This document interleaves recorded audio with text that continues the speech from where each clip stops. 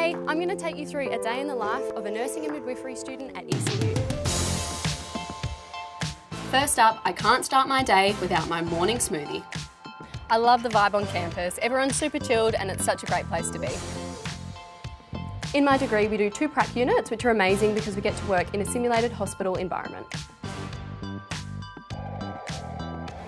This is my patient Vincent. He's come into my care today complaining of shortness of breath, so I'm just going to be checking his vital signs. Thanks for looking after me, Brodie. No worries, Vincent. After prac, I'm headed to the library for some study. This is my favourite little nook where I can catch up on study and prep for my lectures. I'm all wrapped up with study, so it's time to head home, get comfy and jump online for a lecture. After a big day of uni, I'm finally home and it's time to relax before I do it all again tomorrow. Bye!